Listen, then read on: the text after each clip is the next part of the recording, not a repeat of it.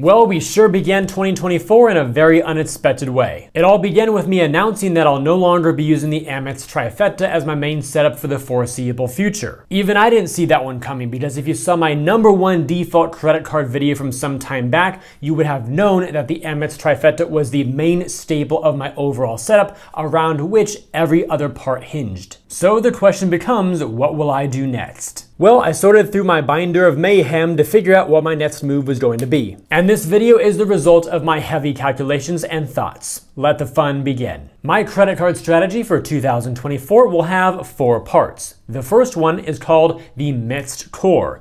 Part 2 will be the airline credit cards. Part 3 will follow with the hotel credit cards, and we'll wrap things up with Part 4, which will be dedicated to the new cards section. Let's take it all in order and step by step, with Part 1 coming first here, which is the Mixed Core. The focus will be on everyday spend, so pretty much stuff when I'm doing when I'm not traveling somewhere else.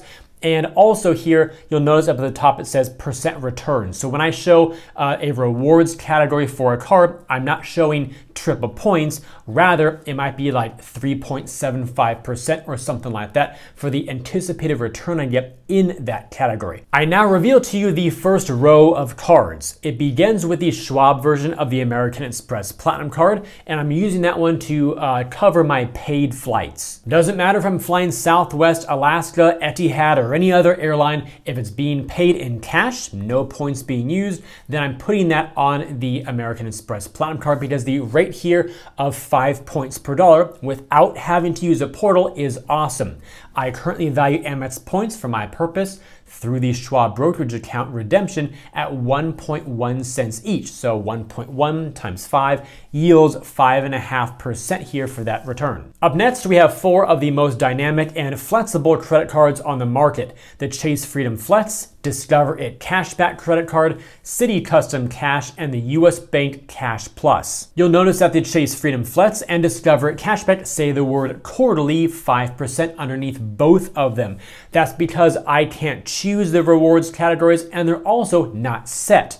Rather, they change every quarter of the year or every 3 months, and that's according to an overall rewards calendar that the banks release a little before each quarter begins. I'll also have you know that Chase issues its cashback in the form of Ultimate Rewards points. So if instead of using just straight cashback and I want to do some sort of travel this year or next year, then having the rewards currency be points to redeem for a higher value through a card like the Chase Sapphire Preferred is a great opportunity. The Discover It Cashback also operates on the same quarterly type of calendar, although it does not issue points at all. This is straight pure cashback. The Citi Custom Cashback is similar, but still quite different in its approach. There's no calendar, there's no enrollment. It just works in terms of how much you spend in eligible categories. So as you can see now here on the visual, there are eligible spend categories: restaurants, gas stations, grocery stores, and the list goes on. Citi will automatically detect in which of those categories you spent the most amount of your money and then give you 5% back on that. Everything else earns 1%. So if you basically want to engineer your own rewards here and guarantee 5% on a certain type of category, just use the card for that one spend category. And one more side note about Citi here is that they also issue their cashback on that card in the form of thank you points. So if I want to transfer those over to my Citi Premier and then out to transfer partners for a trip, I can do so. Otherwise, redeem the points as cashback. Either way, it's a great way to earn the cashback in the form of points here. And then we have the US Bank Cash Plus, which gives you, again, quarterly categories, but you get to choose them from a select or predefined list here. So they've got fast food, TV, internet streaming, cell phone, home utilities, and a bunch of others, many of which you do not see on a lot of other popular cards. So this one is a great gap filler, so to speak, wherever you have a rewards gap that other cards don't cover. This one can do a great job and give you 5% in 2 of these that you choose and enroll every quarter. The quarterly spend cap is also a little bit higher than Chase and Discover at $2,000 per quarter, earning 5%. All right, now let's move on to row number 2. Actually, before we do that, take one last good look at that top row of cards, how the percent return is 5% or better for every single one. And to show you kind of how this choice quarterly top spend thing works. As a sample for quarter one here, I'm gonna flip those over now. That shows you how I'm actually using these cards for groceries, dining, gas, internet, and utilities. So that gives you more of a real world look of how those choice types of categories can fit into your everyday type of spend. Just realize that what you see on the screen right now will rotate or change every quarter, so I may swap in different cards based on what the calendars or the choices happen to be. Now on to row number 2. I've got the Amazon Prime Visa to earn 5% back at Amazon, the US Bank Altitude Reserve for 4.5% at Costco and Target. The way this works is that this card earns triple points on all mobile wallet spend. Both Costco and Target accept mobile payments, therefore I use this card at those retailers, and points are worth 1 cent each for cash back. That would make this return actually 3%. But since I'm leaning toward a travel redemption with these points, that would be 50% more for that type of redemption, making your points 1.5 cents each for a 4.5% return. Now bringing in the Amex Blue Cash Everyday for 3% back on US online retailers, great for all my non-Amazon online shopping. The Capital One Saver One for 3% back on entertainment, and the Wells Fargo Autograph earning 3x points, which is 3% cash back for my parking, tolls, and transit. Wrapping up part 1 here with the third row of cards, I have the Citi Double Cash, which earns 2% cash back for all non-category spend. That's 1% when you make your transaction, and then the other 1% when you pay your bill off. The Bilt Mastercard is earning 1.25 cents on my rent payments because I redeem for travel. That's a minimum of 1.25 cents per point going through the portal, or potentially more with transfer partners. And then I have my 2 business cards here at the end, the Amex Blue Business Plus for a 2.2% return there. And whenever Amex is not accepted, I also have the Bank of America Business Advantage Unlimited Cash Rewards card, which earns a flat 1.5%. Quick side note here, if I counted correctly, that's already 14 cards and I'm not even done yet. So I wanted to let you all know that I'm not advocating that everybody needs to get dozens of cards to make a successful strategy. Remember, I'm a credit card YouTuber who reviews and compares cards for all of you to be more informed. So my strategy, yes, is above and beyond what it needs to be to even be practical. But what a good takeaway is so far is that if you want to maximize your rewards, you may have to have 2, 3, 4 cards, because not one card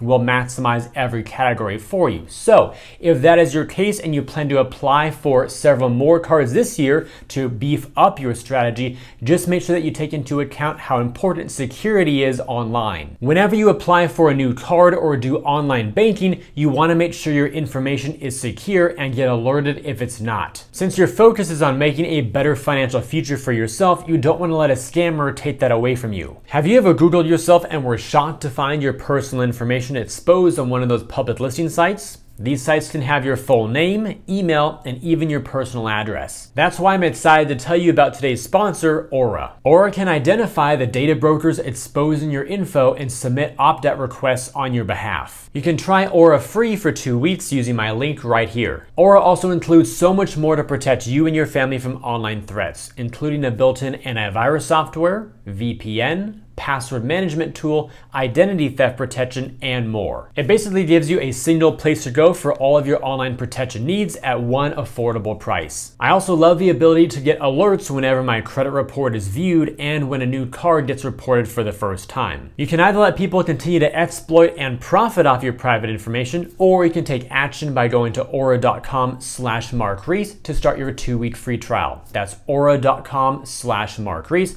and I'll put the link down below in the description as well. That way you can get to it really easily. Now back to the rest of the video with a really cool workaround that I figured out how to maximize my rewards even further, and you can do the same. Pro tip, you'll notice a lot of those cards I just mentioned had spend caps per quarter or per month, and one way around that is to either use just different cards or get multiples of a same or similar card. So for instance here, I've got the Freedom Flex and the original Chase Freedom card. That original Freedom, by the way, preceded the Flex, and it's actually a Visa credit card, whereas the Flex is a MasterCard.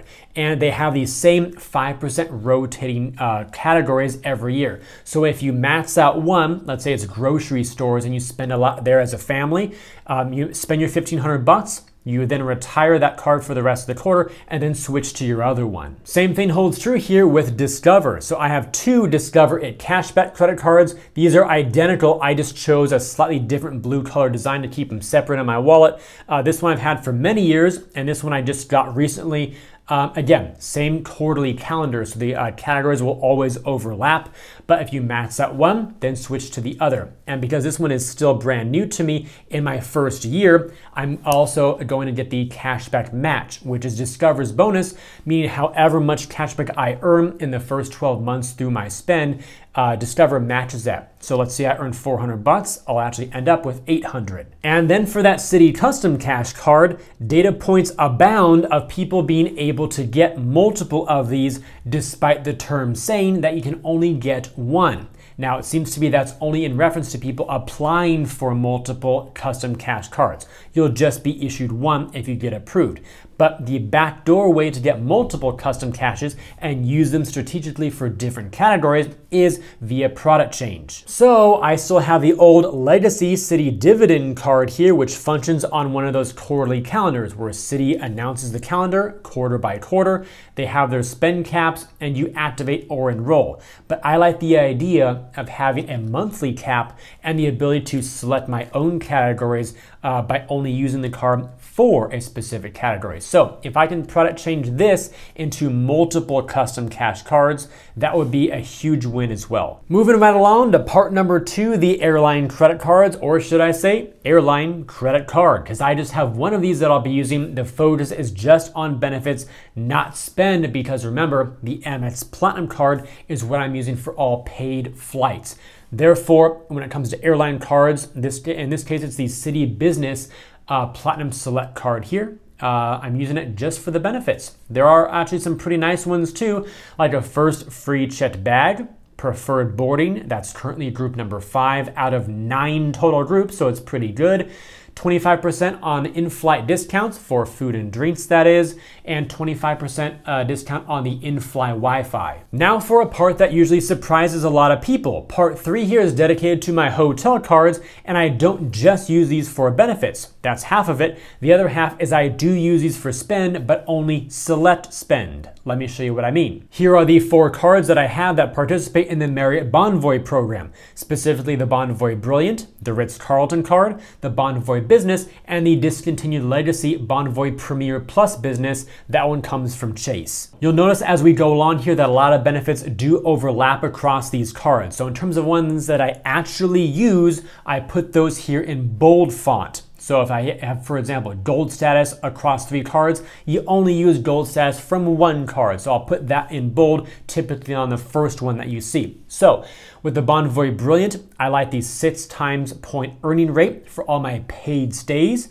the free night certificate up to an 85,000 point value. The 25 Elite Night credits is phenomenal, and also Platinum Elite status, which is my favorite tier in the entire program. In my opinion, actually, it's the sweet spot of the entire program in terms of incremental value going from one level to the next. With the Ritz-Carlton card, that confers another free night certificate up to an 85,000 point value. And then the 2 business cards give free nights up to a 35,000 point value. Bringing in my newest hotel credit card, the Choice Privileges Select. This gives me 10 points per dollar at Choice Properties.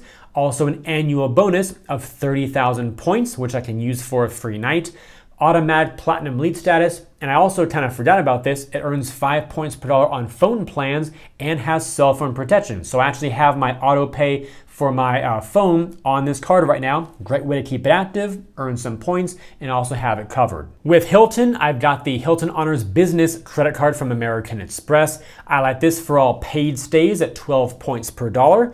The free night certificate, which has no caps or limits or anything like that, but I have to spend $15,000 over the course of an entire year to earn that. Gold Elite status is also automatic, which I value highly. I've then got a couple more cards with the IHG program. They're both the Premier. The one on the left is the Personal. The one on the right in the darker color is the Business version. Both will earn 10 points per dollar on your paid stays with IHG. They both offer a free night certificate up to a 40,000 point value, and either one will give you Auto Platinum Elite status. I also have the World of Hyatt credit card. That one's been open for a number of years too. Earns 4 points per dollar at Hyatt. Hyatt, free night certificate, category 1 to 4 is the restriction there, and automatic Discoverist status in their program. And finally, the Wyndham Rewards Earner Business Card, 8 points per dollar at Wyndham, an annual point bonus of 15,000 points. Again, good for a free night there, and auto Diamond Elite status. So you may have guessed it. Yes, whenever it comes to a paid stay, I like to use hotel credit cards rather than a regular bank card or anything else, even over a cashback card. I like these because the multipliers tend to be quite good, and you also earn points as base points just for being enrolled in the hotel programs.